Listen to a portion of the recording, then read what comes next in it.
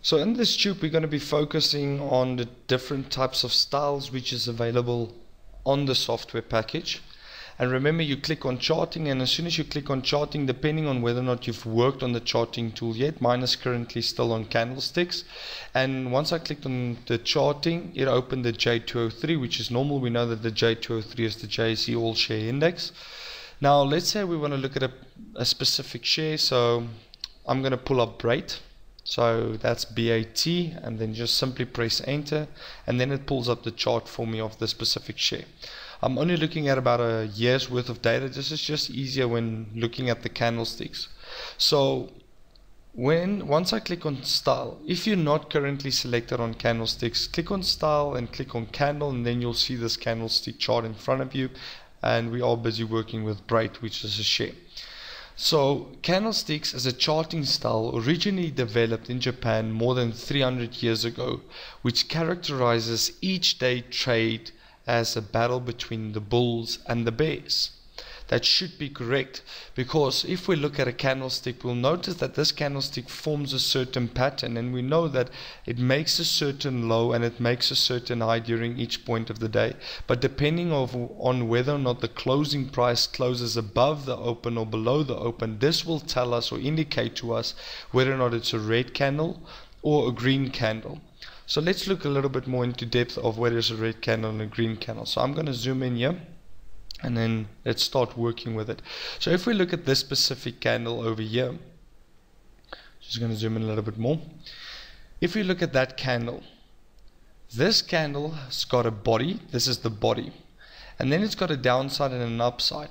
Now for a candlestick you need 4 prices. Those 4 prices are shown to you in the top right hand side corner, and it's indicated by O, C, H and L.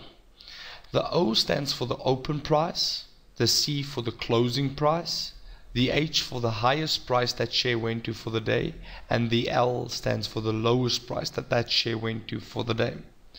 Now candlesticks show, as we said, the high, low, close and open. That is so that the chartist can distinguish between the days when the share closed either higher or lower than the open. So now if we look at that specific candle that we're currently focused on, you'll notice that there are 4 prices, and if we show it on this candle currently, you'll notice that this is your high, this is your low, this is your open price for the day, and this would be your closing point. And because the close is higher than the open, this is why it's a green candle. If we look at the candlestick just next to that day's candlestick, you'll notice that this is your high, this is your low.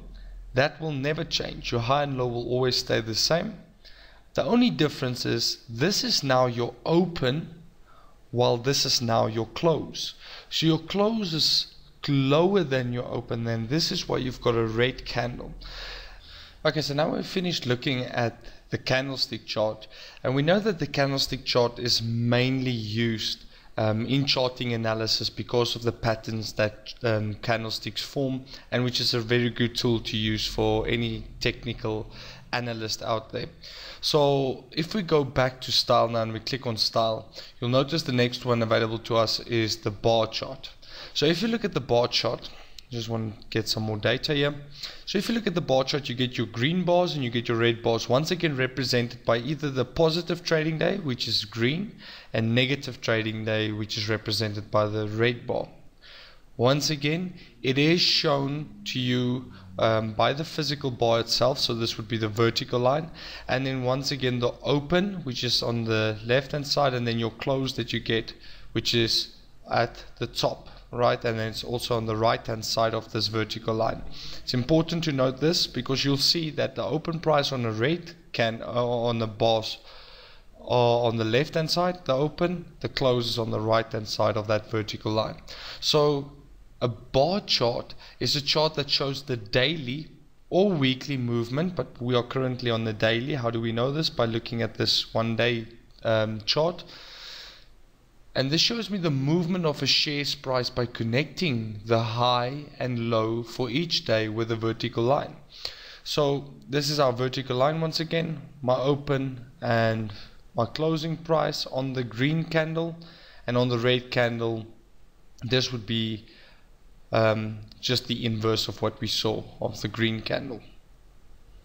Now if we move on to the next one, so if I click on style, the next one which is also used, and this one is particularly used by newcomers to the stock market, someone that doesn't really have any sort of knowledge yet of candlesticks or bar chart, which just want to focus on the closing prices of a share. They will be working with what we call the line chart. So if I pull up more data, you'll see this is the line chart of Brait. So this is only using the closing prices, and this connects each day's closing price to draw me a line.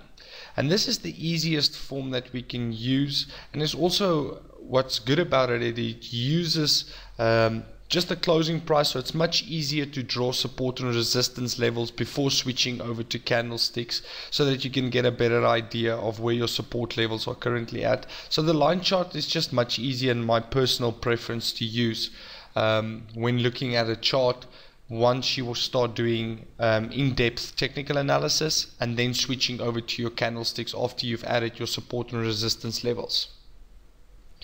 Now when we look at a line chart, we say that it's a graph drawn connecting the closing prices of a share or other continuous financial data streams.